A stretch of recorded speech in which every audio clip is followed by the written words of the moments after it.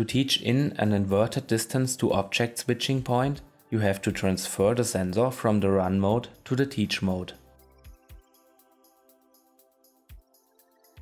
To unlock the sensor, press the select button for a few seconds. The LED Q1 near diode comes on. After a quick press on the select button, the LED Q1 far will turn on.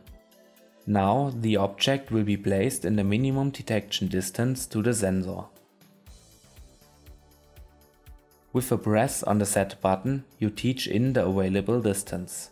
The taught in point is now signaled by the two LEDs Q1 and Q2 when they briefly flash twice. Finally, you can lock the sensor. To do this, press the select button for 5 seconds. Now you can see the switching point of the output Q1. It switches when the object is further away than the taught in distance.